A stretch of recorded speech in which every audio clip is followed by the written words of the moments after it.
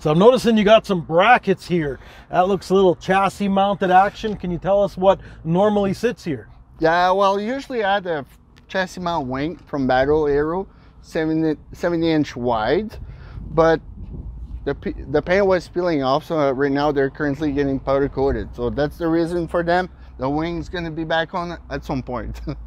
So we got a Sabon rear trunk with the duck bill. Yeah. Very cool. Nice piece. Fits very well. Good lines.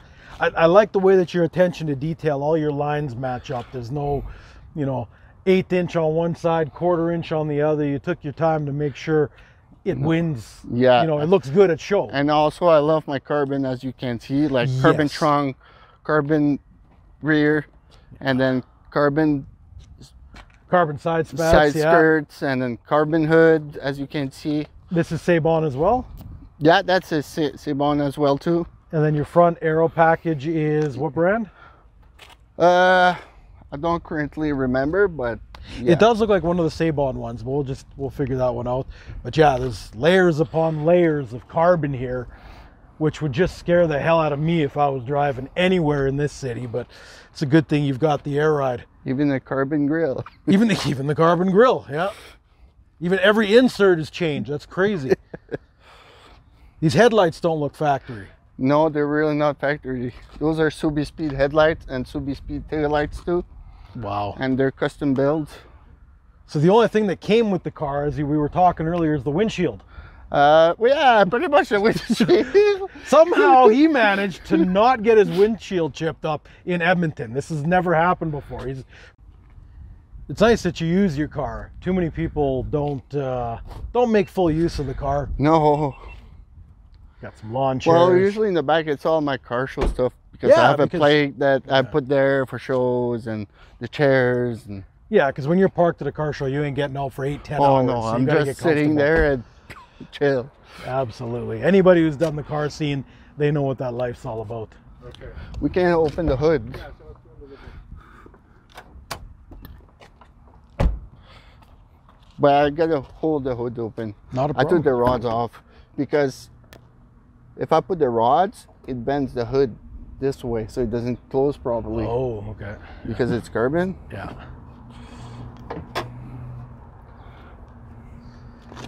See, more carbon. Yeah.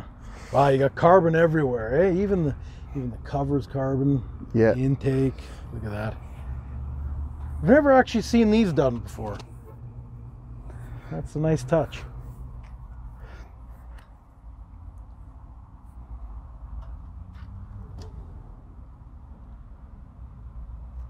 So is that a reinforcement part, or is it? It's just carbon. This one here? No, that's just for, like, because usually it's just like a thing that looks like carpet kind of thing. It looks like shit. But this is just for pretty dress much up, yeah. Just for look. Yeah. So stock turbo? Yeah, stock turbo. Stock turbo, stock turbo. But I have, like, right now I'm running stage 2, so I got a E-tune. Is it Cobb or what's? Yeah, I run a Cobb, Access Sport. But I have actually a knee tune that I got done from a guy in the States. So I had to run some laps and then send him, and then he send me back more laps, and then put the burble tune and all that stuff. Gotcha. Yeah, I used to have fun with that when I was Time Attack. I had an 08 STI, which same thing. Cobb, stage 2. Didn't go that far to actually send them back and forth. I just used an over-the-counter stage 2 programmable tune. It wasn't good for much. I think Cobb said it was probably 270 to the wheels, which was not too bad, but definitely won't be as quick or as aero equipped as this.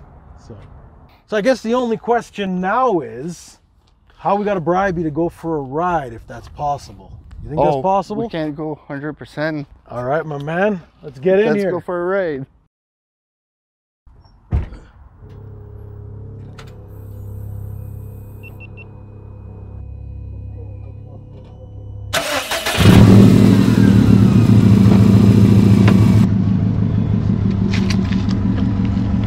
There we go. There's carbon everywhere. Carbon everywhere. go.